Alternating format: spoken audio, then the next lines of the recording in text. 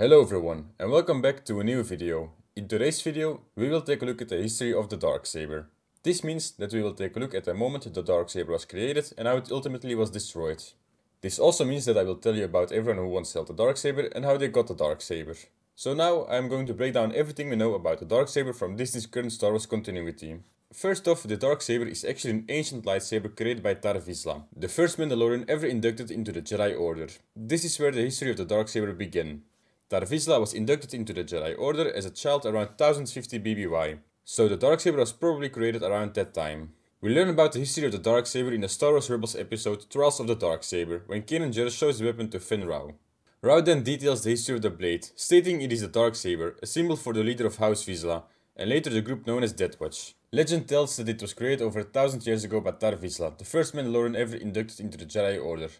After his passing, the Jedi kept the saber in their temple.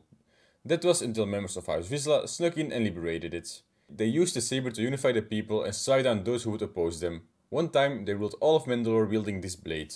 Rau would then state this saber is an important symbol to that house and respected by other clans. While we know the blade was stolen by members of House Vizsla and then used to unify Mandalore, not much else is known about the blade during this time period. Keep in mind, this is a time period of around 1000 years, so a lot could have happened with the blade in the meantime, but doesn't really show up until we can see it in the hands of Tar Vizsla's ancestor Pre Vizsla during the Clone Wars. When we first see it in the Clone Wars, it is when Pre Vizsla and Obi-Wan Kenobi are ready to fight, and Pre Vizsla echoes much of what Ra claims during this battle. He tells Obi-Wan Kenobi, "This lightsaber was stolen from your Jedi temple by my ancestors during the fall of the Old Republic. Since then, many Jedi have died upon its blade."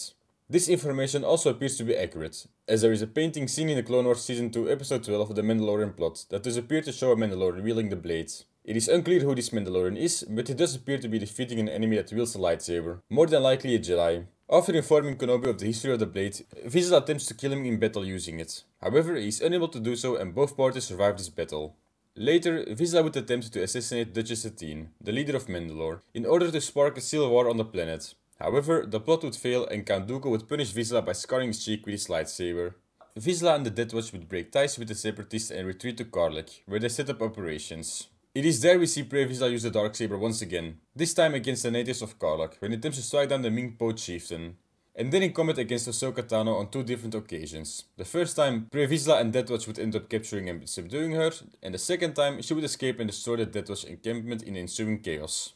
After the camp was destroyed on Karlach, Pre Vizsla and the Death Watch would relocate to Zanbar and continue to plot against Duchess Satine. They would ally themselves with Maul and Savage Opress, who themselves had created the Shadow Collective.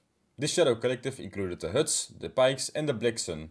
Vizsla would eventually take control of Mandalore, with the help of the Shadow Collective. He would use the Shadow Collective to launch an assault against the planet and then had his Death Watch forces subdue the criminal army in order to make them look like heroes. Their plan worked, and he was able to depose Duchess Satine and announce himself as leader of Mandalore, assuming the title of Mandalore.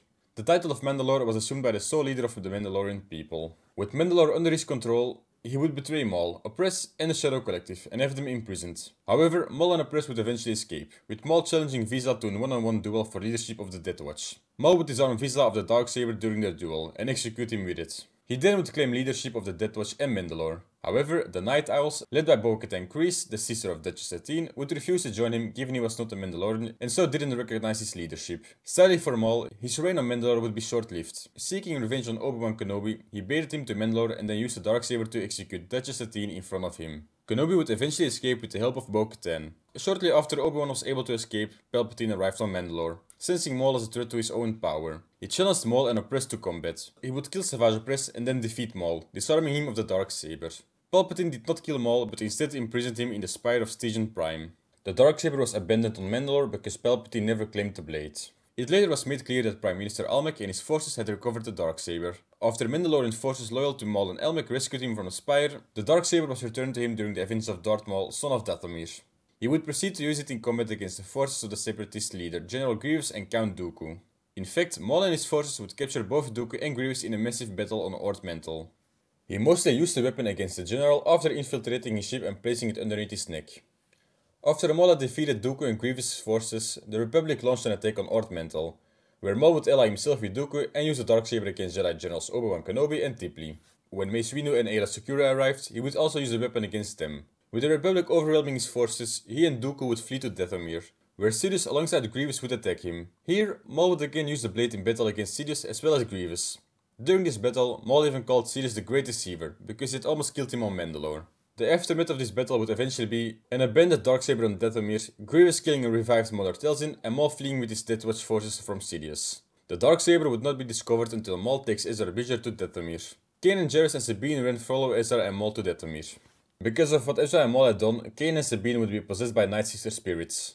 While possessed by the Night Sister spirits, Sabine picks up the Darksaber and uses it against Ezra. Eventually, Ezra is able to drive the spirits from Sabine's body and takes control of the Darksaber. In order to defeat the Night Sister spirits, he uses the Darksaber, alongside his own lightsaber, to destroy the Night Sister altar. After Ezra was able to destroy the altar, Sabine would recover the blade and take it with her. At the end of the day, Sabine gives the blade to Kanan, who shows it to Fen Rau, where he provides the backstory on the blade as we already covered in the beginning of the video, so we won't be covering it again. With some pressure from Hera Syndulla, Kanan proceeds to train Sabine with the Darksaber. Following her training, she along with Kanan and Ezra travel to Crown Nest, where they try to recruit Clan Wren, led by Sabine's mother Ursa Wren, to join the Rebel Alliance. The Darksaber changes hands quite a lot during the Legacy of Mandalore episode in Star Wars Rebels. It firstly starts with Sabine giving up the weapon to her mother Ursa, hoping that she can lead Clan Wren in reuniting the scattered Mandalorians and rebel against the Empire together. But Sabine's hopes were destroyed. Her mother betrayed her and her friends by attempting to negotiate with Gar Saxon. During this quick negotiation moment, Ursa tried to win Sabine's freedom in exchange for Kanan, Ezra, and even the Darksaber. Gar Saxon agrees and gets the Darksaber. The moment he has the blade, he attempts to destroy Clan Wren, claiming they are harboring rebels. A battle is started between Gar Saxon and his men against Clan Wren. During the battle, Sabine engages Gar Saxon using Ezra Bridger's lightsaber. She is eventually able to disarm him and claim the Darksaber as her own.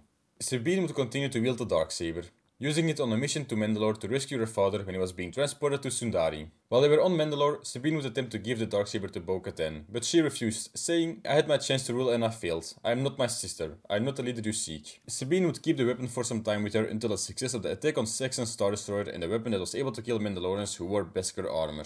Sabine would eventually convince Bo-Katan to take the weapon and once again lead Mandalore. A number of Mandalorian clans pledged their alliance to Bo-Katan, including Clan Vizsla, Clan Rook, Clan Elder, Clan Kreese, Clan Wren, and the Protectors.